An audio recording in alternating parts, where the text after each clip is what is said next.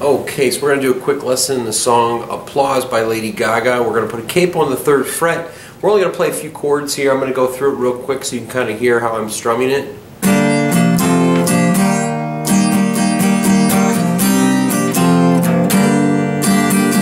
So that's E minor, D, C, A minor, D, E minor.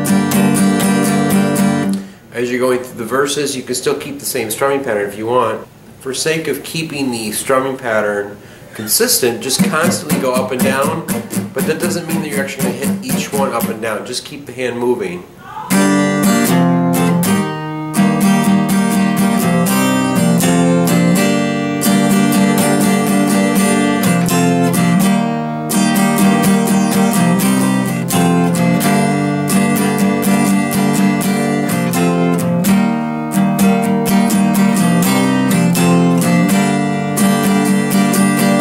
Now you could chunk this out and just do palm muting and just keep your hand towards the bridge of the guitar here as you're doing it. Leaning on the strings, you're just going to go and A minor, D, E minor. And you'll find the appropriate place to put this if you want to. So you can do it in the chorus, or you can do it in the verse.